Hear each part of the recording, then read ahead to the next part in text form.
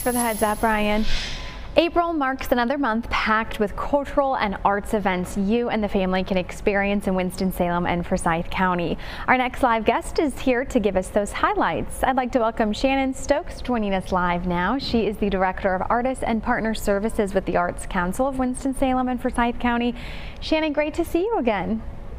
It's great to see you too. We are packed this month with arts and culture events, and I just have a few to share with you today. Thank you. So our first event we have to share is the 4 on 4th, which is National Poetry Month with bookmarks. That's Wednesday, April 20th at 7 p.m.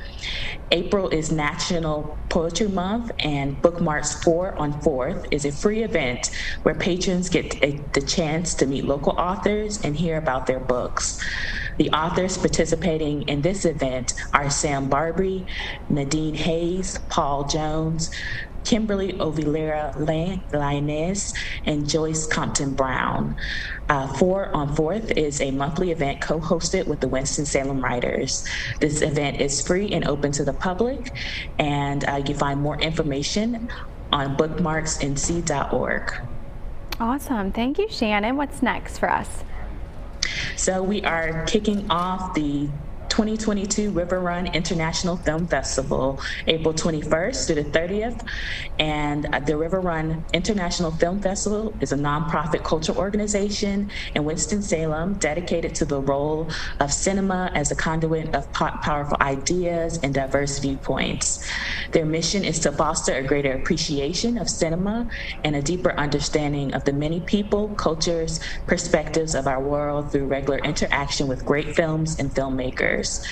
This year's festival has over 170 regular interactions in films, including animated shorts, narratives, documentaries, and more.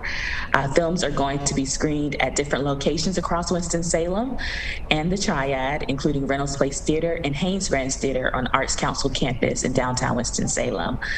Tickets start at $12 for adults and $10 for students, and more information can be found on riverrunfilm.com. I've heard great things about that festival. It's pretty popular around our area, is that right? That is correct. And for the last couple of years, it's been hybrid due to the pandemic. And so this year, they're going to be excited. This is a big deal this year, yes.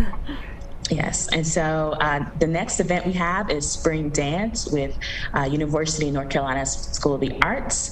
That is April 21st to the 24th. This is a dance recital that is a cross-pollination of classical ballet and contemporary dance. The varied program of Spring Dance will include 5 pieces highlighted by a brand new reimagining of the set 7 Deadly Sins by guest choreographer Gina Patterson. The program also features UNCSA alumni and 2 UNCSA faculty members. Tickets are $20 for regular admission and then $15 for students. And then more information can be found on their website. That sounds like a really nice event. And all of these are family friendly. I mean, it feels like there's no age kind of parameter for events that you guys put on, just to help kind of expose the arts to little ones too. Absolutely. There's always something going on, and a variety of events for all family. So if you are interested in learning about all the events in our community, you can visit our website at intothearts.org. Good to mention, Shannon. We want to show folks that website once again. Thank you for joining us. Have a great rest of your day. And as always, you can find more information to stay on top of the local arts and events happenings coming up this month. Just visit intothearts.org.